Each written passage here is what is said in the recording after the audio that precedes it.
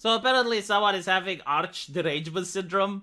Arch Warhammer is a very popular YouTuber in the Warhammer community. His lore videos are getting a lot of views, much to the dismay and upset of a lot of more progressive-oriented individuals, because Arch doesn't tolerate any nonsense. He likes Warhammer the way it used to be, and the way most people like it.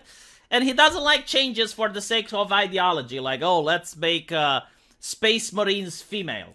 Or let's remove the boobies from the Slaneshi monsters. You know, like, just random crap like that that most people don't want, but it's, like, part of the ideology.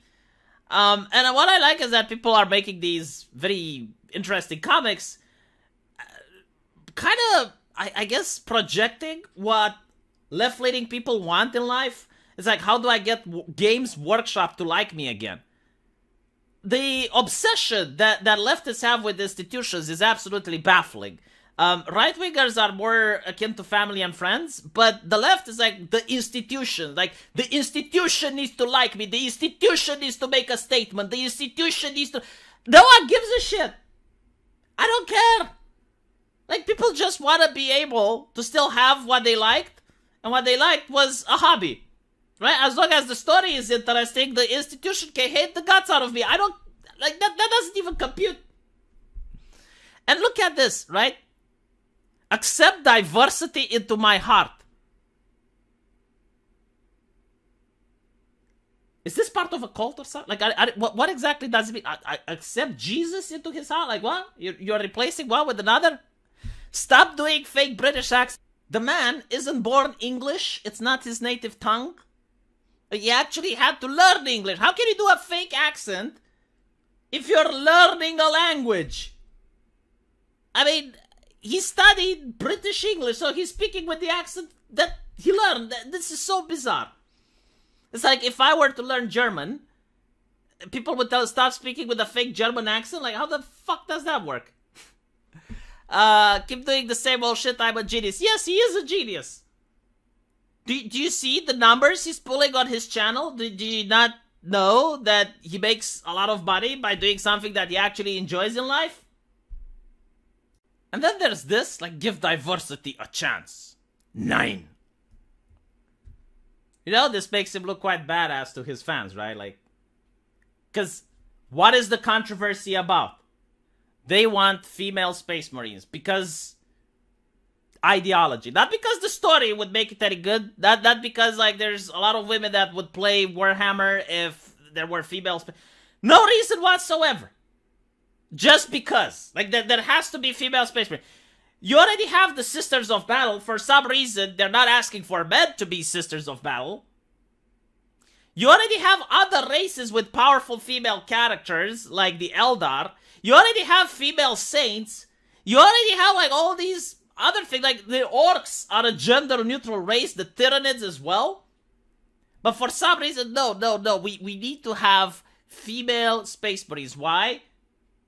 Because we demand it. It's like, okay, well then, bring the 10-ton Warhammer, I guess. It's kind of like me, looking at another IP that's beloved by women, and I would say, okay, well, 50 Shades of Grey. I want lesbian romance in 50 Shades of Grey to have more LGBT representation. And women who are watching, they're like, no, but we just like the way the story is. We like... No! You bigots! Give diversity a chance. You know, what is this? The Warhammer setting? I guess the price for tolerance is treachery and damnation. And not to mention, you know, it's so hilarious because in reality, Arch doesn't really have any power, right? Like, he's a critic. Like, he can say he doesn't like something, but if other people would like it, I guarantee to you Games Workshop would sell it. But I'm pretty sure someone at the Games Workshop marketing team has seen how the waters are like, and they're like, okay, well, if we were to make female Space Marines, we would probably lose more people than we would gain. So that's what's happening here at the end of the day. Now, if they would actually have a compelling lore reason and it would have made sense from an in-universe standpoint, yeah. But the ideologues don't care about the universe standpoint.